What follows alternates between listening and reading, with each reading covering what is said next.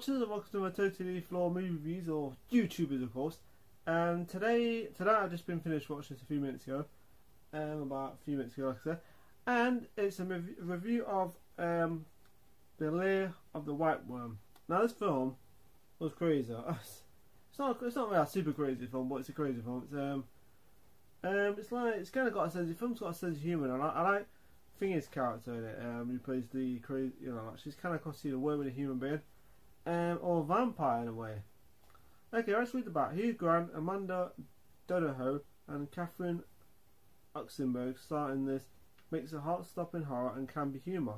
James D. Hampton, Hugh Grant, returns to his country in castle in England. It's got a nice castle, by the way. It's great. It's a really nice place. Legend has it that James' distant ancestors once slayed the local dragon, a monstrous white worm with fondness for sweet flesh of virgins. The young lord dismisses the legend as folklore until archaeology student Angus Flint explores James' property and unearths a massive reptilian skull and a pagan snake god's ancient site of worship.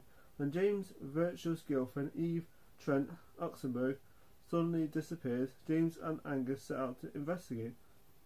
Foreboding cave-in said to be the worm's lair, where the centuries of old mystery begins to uncoil. Directed by Ken Russell.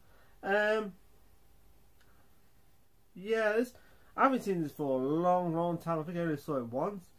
And the film, certain parts of this film seem to stick out in the film, especially the last bit with the girl that was tied up and she almost gets what can you say? Anyway, let's see. The last part was quite interesting. Even I was like, oh, this is getting interesting. But yeah, this film's kind of got right moments in it. I was like, Jesus Christ, she's great at it, by the way. She's very erotic. She's very kind of like, she's very sexy in this film. I admit, I was like, whoa, oh my goodness me. That's it. The guy, actually, the Doctor Who's in this too, by the way. Peter Capaldi. He plays his friend who actually unearths this skull at the beginning of the film, and yeah, that scene was quite cool. It's like a big skull, snake skull or something. What it is? It's like a skull in it. It's a big skull, of course. Finger's character, her the cover, she finds out about it, and it's interesting. Of course, it's very interesting. There's one part in the film where you find out this girl's family's disappeared by it, because she's telling the Finger's character, Capaldi's character, Peter Capaldi,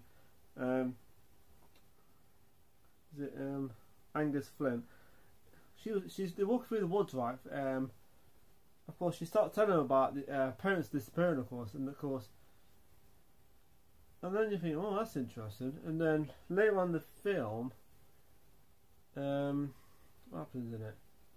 That's right. There's this police officer turns up is at the house, and they're talking about certain things. Anyways, he goes to the house. That's right. He goes investigating at this big house where this woman lives, where she lives, of course. She's quite, and he gets bitten or something. And then literally she pops up out of nowhere. Then she's like sucking all the stuff out his foot. And I'm thinking to myself, oh, how lucky can you get? You can't get that lucky in one day. How she's like sucking his feet, like sucking his. And she admits she's quite erotic. There's one part of the film that's probably my favourite scene in the whole. I was like, Anyway, I hope something happens. Hope something happens. Anyway, I get to that scene now. I think. Yeah, she finds out about the skull. Then she goes to the house. She finds the skull, looking around. Of course, no one's there. It's like a farm.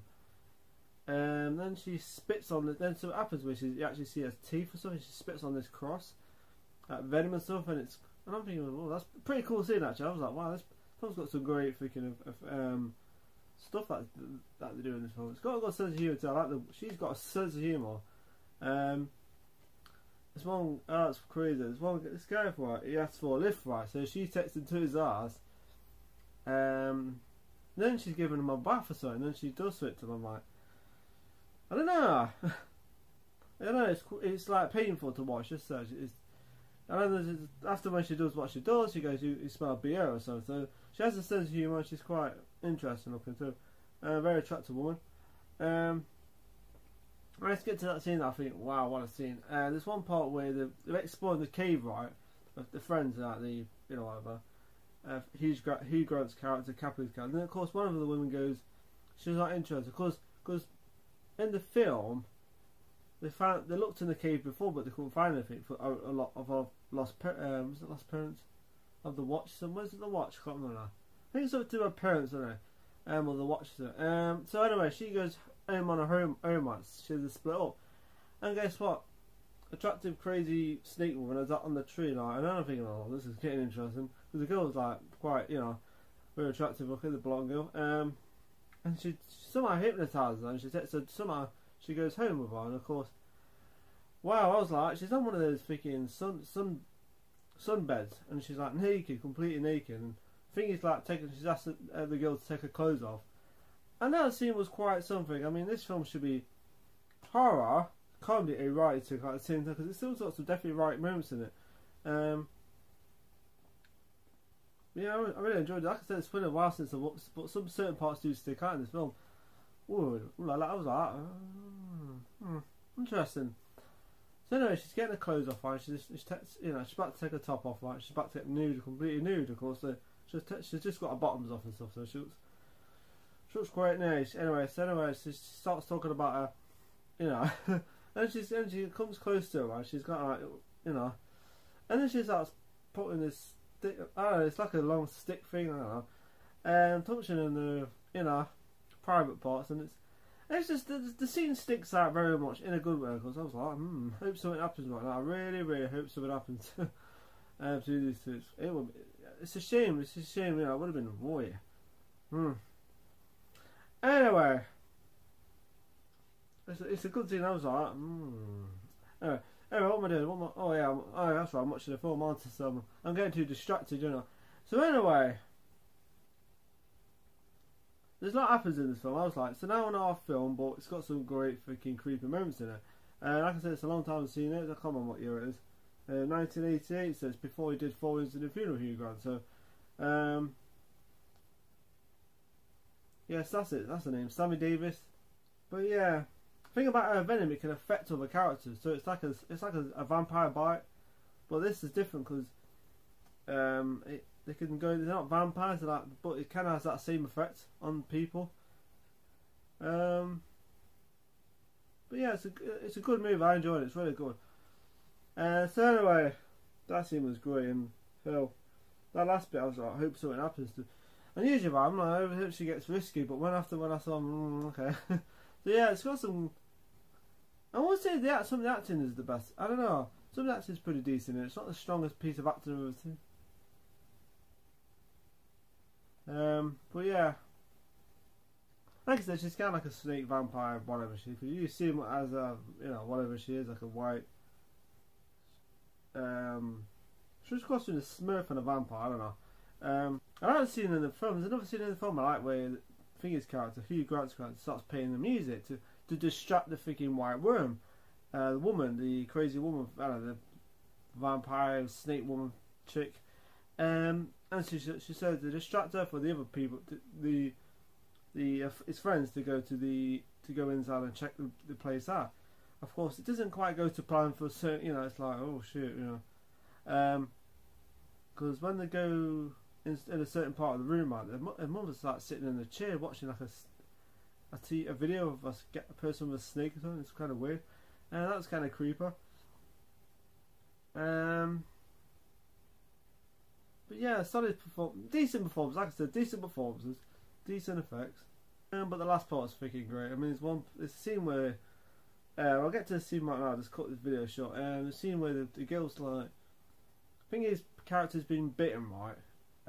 Capullo's character, Capullo wasn't it? That too. He's been bitten, of course. He's down the stairs. One of the girls is chained up, sort of. Yeah, it's like she's chained up. I think it's chained. And the other girl is like tied up. And she kind of does it, puts some thing over her, like this thing over her head. And then she starts walking upstairs. And she's got this big finger sticking out, and it's like, oh my god, what is going on? and it's kind of like, oh, okay, I've never seen this before. And she kind of like just about to, you know, whatever. So, but yeah, the girl's like half naked, so it's like, oh, I'm not complaining. So anyway, but yeah, that scene was pretty cool. Even I was like, Jesus, we see the big snake at the bottom of the pit. But yeah, the film's got some good effects, so it still looks a bit, you know, still got the humour and stuff like. And but yeah, it's a good film. Like I said, it's been a while since I last watched this film, and this is the first time I watched it since then. I think I might have watched it twice. I don't know, but I cannot remember watching it since then. Some of the characters do get visions. The girl in it, after when she touches the cross, when the woman spat on it, she gets this weird, creepy vision. It's quite creepy, actually. I was like, Jesus Christ. And then Finger's character, Hugh Grant's character, gets like a dream sequence, and that, to me, man, reminded me of a David Lynch freaking movie. Creepy, weird, and makes no sense, but yeah, kind of makes no sense. But he's on a plane, and then I don't know, it's weird. But yeah, it's a good scene though. The dream sequences are quite cool, and yeah. You see like Jesus Christ on the cross and stuff, and you see snakes and stuff and weird shit and all. You see like orgies and stuff like that. It's weird. It's like crazy.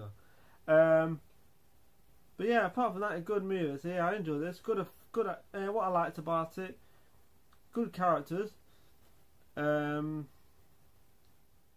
Decent effects. Not bad effects at all. Like Jesus Christ, especially when the venom comes out of her mouth and stuff like that. And some creepy moments in it, genuinely creepy. I was like, cool, that's creepy. But at the same time, very nice moments in that, right moments that you think, So yeah, is it right to find these scenes right? I mean, crazy. Actually, I think it's pretty right. It's not right. It's not enough to find girls in distress who get seduced by other women. Not, you know, that's fine to find that right. I was like, alright. So yeah, so the rating I'm going to give this film. Let's get to this part where I like what I liked and what I didn't like about the film. Okay, what I liked about the film, some decent performances. The characters were great. Sammy Davis is great in it. She's great. She's super great. Girls are great. Very nice. And Hugh Grant is not bad in this actually. Not bad in the film. And for a horror film too, he's not, you know, you don't often see him in horror films, but in this, I think the first horror film he's ever done. He's not bad in this actually.